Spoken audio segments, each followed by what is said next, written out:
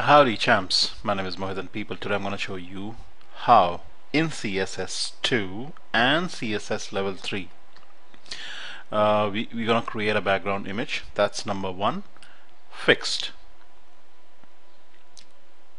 which means that whatever is above, over and above the image, when it's going to scroll up and down, the background image is not going to move. Okay. Number two, it'll flush the entire width and the height of the browser window, the viewport. Okay, and number three, it's scalable as you resize the browser. In fact, let me straight away start off with a browser preview in Google Chrome. Right, I'm using the CSS2 method first. The preview that you're about to see is the CSS2 method, people. Right, let me just save the document up once again and bring up the preview in Google Chrome. Let me just maximize the screen. Alright, now you can very clearly see that it's flushed the entire width and the height of the browser window, and as I resize it, you're gonna see it still flushes the entire width and the height of the browser window. Alright, and as I scroll, look at the word hello world out here, see what happens. It scrolls up, but the background image is does actually stand its ground, stays put, doesn't move. Alright, this is the CSS2 method, and then I'm going to show you the CSS3 method too, which uses lesser lines of code, and yep. But what I'm going to do is I'm going to the CSS3 preview is going to more look be the same. Right, so I'm not going to show you the CSS3 preview right now yet. I'll do so a little later, but the first thing that I'm going to do is I'm going to restart doing the whole thing all over again so I can actually explain it quite easily to you. Alright, very cool. Let's do it from scratch then. Okay, so let's put up a title out here. Not a good habit to miss the title. So let's say fully flushed, scalable, fixed background image. Save it. Right, let's remove whatever is there in the opening and the closing style tags. For convenience, I'm going to use internal or embedded styles, people, and let's remove whatever is inside the opening and the closing body tags. Alright, so basically we are at the very beginning now. Whatever little code we have is the bare necessity. Okay, now between the opening and the closing body tags, I'm going to get in an image. I'm going to do the CSS2 method first. So image, insert image, choose the image, and alternate text can be anything. Right, okay, so the image has been pushed in.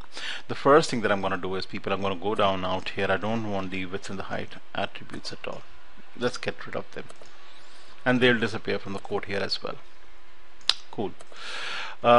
Next up, people, what I'm going to do is I'm going to go out here, give it an ID, and the ID can be anything.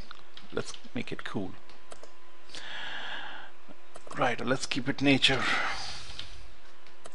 Right, let's save it up again. Now this image I would want to act as the background image, after which, people, I would also want an h1 element going. Let's use the encoding h1 control plus comma. It's a code assist plugin, people, that allows you to code really fast. If you don't have it, don't worry, you can just code it the expanded way. Okay, so this is really cool, isn't it, or whatever. Right, and so that I can scroll the page, let's have a lot of BR tags going out here. Line breaks, people. Control C and then just paste it. Control V many times. Right. Very cool. Now I'm gonna let's take up a preview right now just to see what have we done so far. Let's preview it up in Google Chrome. Okay, the image comes first, and below the image we have the H1 element and a lot of white space, right? Cool. Now what I'm going to do is I'm going to make sure that my H1 element is actually colored white. So I'm going to use inline styles and color white. Cool. It's actually disappeared, merged with the background. Never mind, things will be alright very soon. Next thing that I'm going to do is, people, I'm going to go inside the opening and the closing style tags. I'm going to style nature, the ID nature that's been attached to the only image that we have, that we're going to use as a background image. Righto. Okay. The first thing that I would want my image nature to be is to have the position property of fixed. So position fixed. I'm going to cement it at one place. Right. I would also want that it should be nailed to the top left position. So left 0 and top 0. Right. That was easy, wasn't it? Just fixing it at the top left corner. Right. Next, people, I would want it to flush the entire width and the height. So width 100% and height 100%. Very, very easy. Makes a lot of sense. So that's a width 100% and a height likewise of 100%. Okay. Now let's do the z-index. The z-index, just to be on the safe side, let's ensure that it's always the bottommost layer. So I'm going to keep it -999. Anything and everything will be just over it, not under it anyways, ever, right? So -999. Cool. So let's take up a preview of how things look like right now. Let's take it up in Chrome first.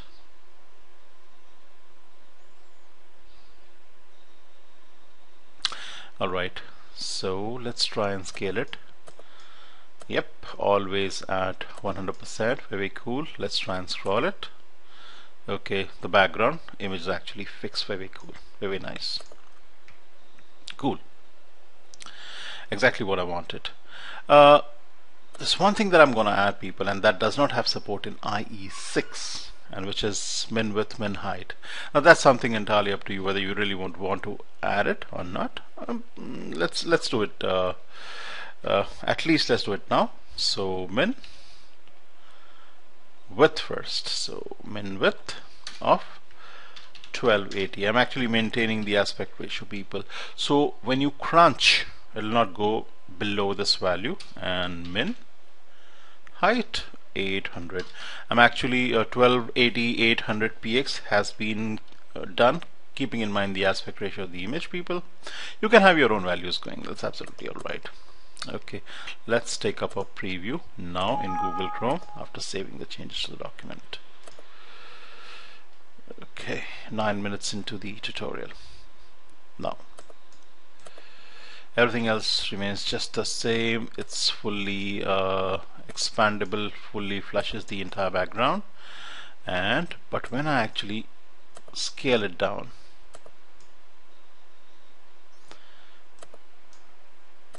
you see it will not scale down beyond a certain value. Stop scaling down now widthwise. Let's try the height. Yep, it's not scaling down any further now. Right, so this is the CSS2 method, people. Right, let's have a look at the CSS3 method too. So let's remove everything that's inside the opening and the closing style tags. Let's get rid of it completely. Right, let's also get rid of the image tag.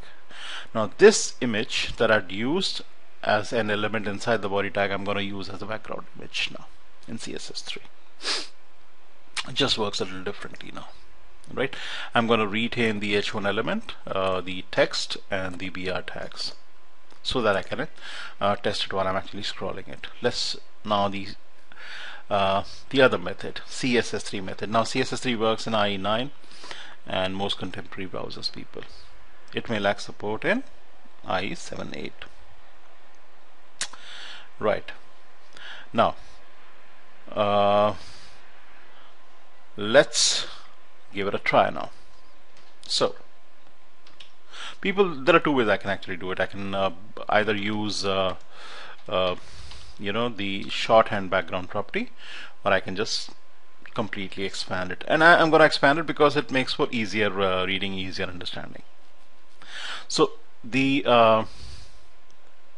I'm going to have my first style going for the body tag, opening, closing body tags. All right, and then I'm going to say background image first. Which background image do I actually want to use? Let's browse for it, and the same image that I talked about earlier, right? What about the position? So background, position. Let's look for position, right? Top left. So that's a top,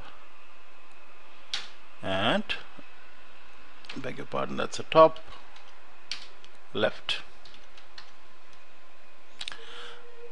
right? Now background attachment, do I really want to keep it fixed at one place, cemented? Yes, so that's gonna be fixed by the background attachment property and giving it a value of fixed. I'm gonna fix it at the top left position. All right, and do I actually want the image to repeat? So background, repeat, and yep, no repeat. I wouldn't want it to repeat. And last, I need to use the background size property. So background, and let's look for size. There we go. And people, this is the option that I'm going to choose. Cover the entire width and the height, right? We don't need to use the percentages or the pixels out here, and that's gonna suffice. That's all that we're gonna use now. People, I could have actually collapsed all this code and pushed it as one shorthand property called background, right? And then push the different values, top left, fix and no repeat out there, including the URL. Or I could have separated it. One of the reasons why I actually separated is to make for easier understanding and easier coding. Right. So let's see whether this actually fixes everything for us, except the fact that it's CSS3 and will not be compatible with older versions of IE. Okay, in which case you can obviously use a conditional comment and fix it. If you don't know what a conditional comment is, what an IE only style sheet is, then you can probably have a look at my tutorials on this subject. Okay, so let's see if everything is just the way it was in CSS2. Right, it's fully flushing the entire background, people, and if I scroll it, you can see the background is actually cemented at one place. Right, so very cool.